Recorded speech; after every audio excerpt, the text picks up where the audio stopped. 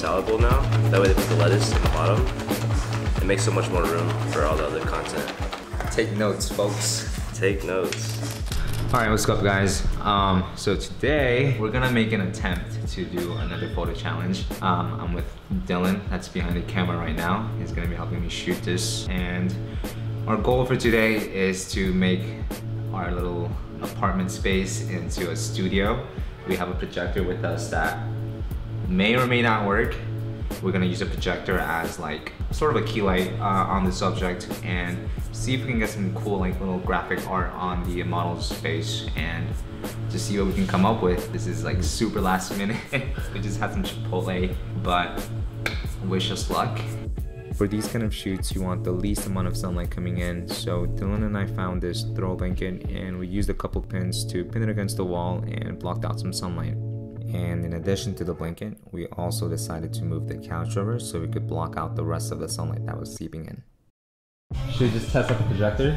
Yeah, let's test it out. I think it'll work. So this setup was pretty basic. We connected an HDMI cable from the projector to my MacBook. That way we could switch out designs really fast. And I also came up with a few simple variations of this design that I quickly made in Illustrator. And I'll also leave a link in the description if you want to try these out on your own. So we have the main key light right here. We have the projector light, and what we're gonna use is this little aperture light. It's a mini. You ready, Dinesh? Ready. How are you feeling so far? I'm blinded. Blinded by all these lights? Yeah.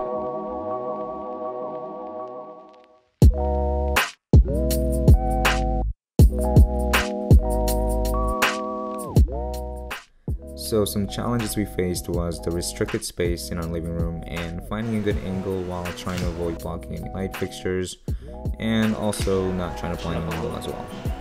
Personally, my favorite shots were shot through long exposure. Just be aware that any sudden movements can make the picture come out blurry. So definitely have a tripod ready. I think it looks pretty good so far. It does look pretty good. Okay, that turned out a lot better than I expected. So that was the first shot. Way worse than that. How did the shoot go? Super good. Super good. Like, it's almost to the point where I felt like we don't have enough. Like I'm so excited. Like I want to do more. Like right now.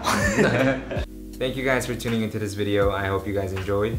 I'm gonna be making a lot more videos this year on this channel. So if you like these type of content, go ahead and give this video a thumbs up. Click subscribe, and I'll see you guys on the next one. Bye.